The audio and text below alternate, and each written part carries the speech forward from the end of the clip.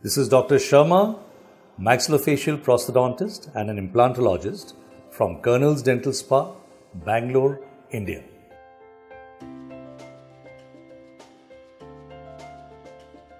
Successful root canal treatment is governed by a sound knowledge of the anatomy of the tooth, endodontic procedure, which is the ideal endodontic procedure, as well as the sound knowledge about the oral pathology. Irrespective of the cause of failure, the methodology of the root canal treatment generally remains the same, whether it is the initial treatment or it is a retreatment. In the process of retreatment, the root canal is opened up, the canals are deprived of any infection, whatever the filling materials are filled inside the canal are removed.